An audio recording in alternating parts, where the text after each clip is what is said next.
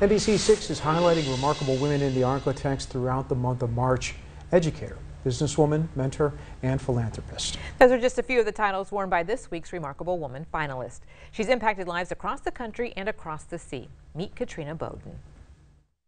You name it, she's probably done it.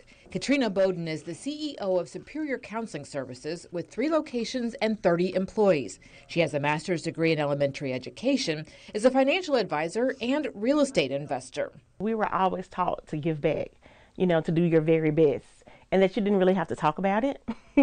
So that's what I've done. The Grambling native and current Shreveport resident tries to leave everything and everyone better than she found them. She's always caring about other people and looking out for their well-being.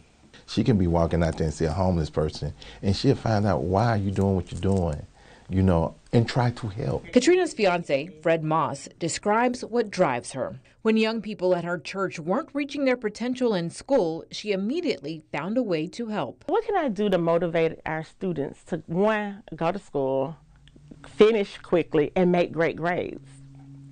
So I said, if I pay them. That was back in 2013. She established a nonprofit, Education International, investing in students, motivating them to achieve. So far, she's given away $40,000 in scholarships. And she's not only adopted students in the United States, she's also adopted an entire school in her favorite vacation spot, Jamaica. Everywhere I go, I try to get into the culture and see what's really going on and, see where I can help. We visited a school just so that I could see the babies, And the school, they had leaking ceilings, just all kinds of things. Man, when she walked on that campus, walked into that building, those kids lit up like a Christmas tree. The workers lit up like a Christmas tree. Thanks to Katrina's ongoing contributions, the students now have access to the learning tools they need. While she quietly goes about changing the world around her, she explains how others can do the same. You have to make choices in life, and you make sure that those choices line up with your plans and your goals.